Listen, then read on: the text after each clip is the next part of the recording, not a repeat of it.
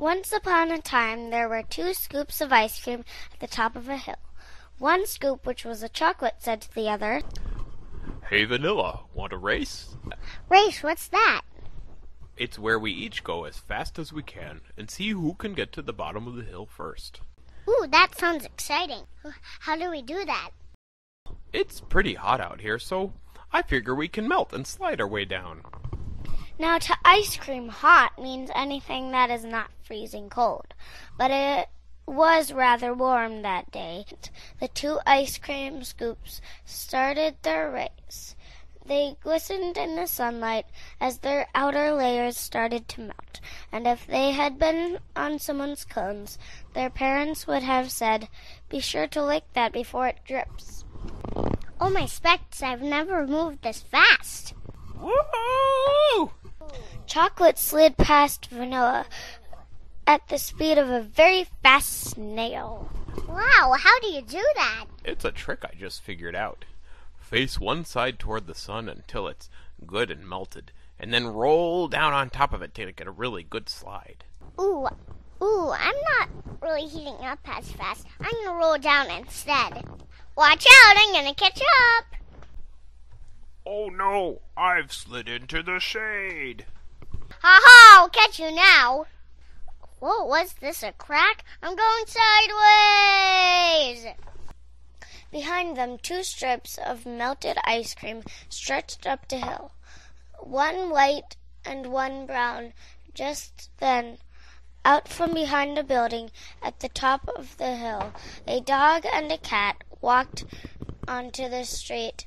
The dog sniffed the air, and the cat jumped onto a bench to look around. The cat saw the chocolate stripe, jumped down, and ran over to it, while the dog found the vanilla one, and they both started licking.